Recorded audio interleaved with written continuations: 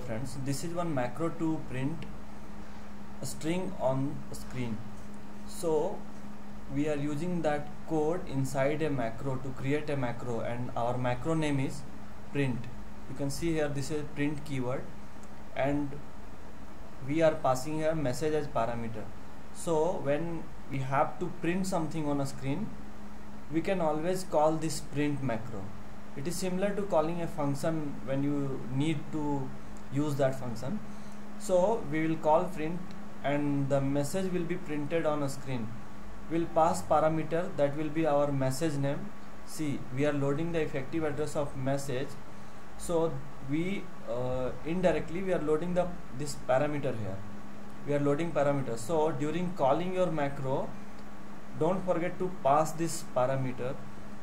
Like if you have to print different message like message 1, you need to call such as print message 1. Your macro will be called, and this code to print the screen will be pasted there.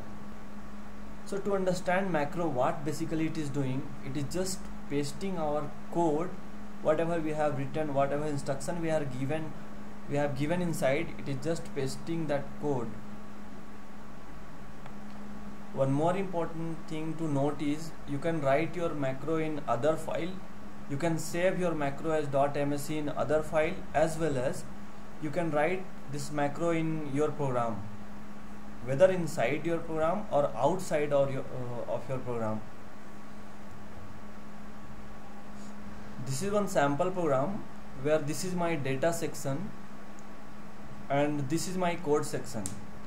I have 3 messages: message 1, message 2 and message 3.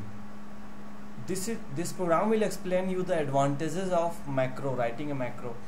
Suppose I want to call, or I want to print my message 1 on a screen, message 2 on a screen, then message 3 on a screen.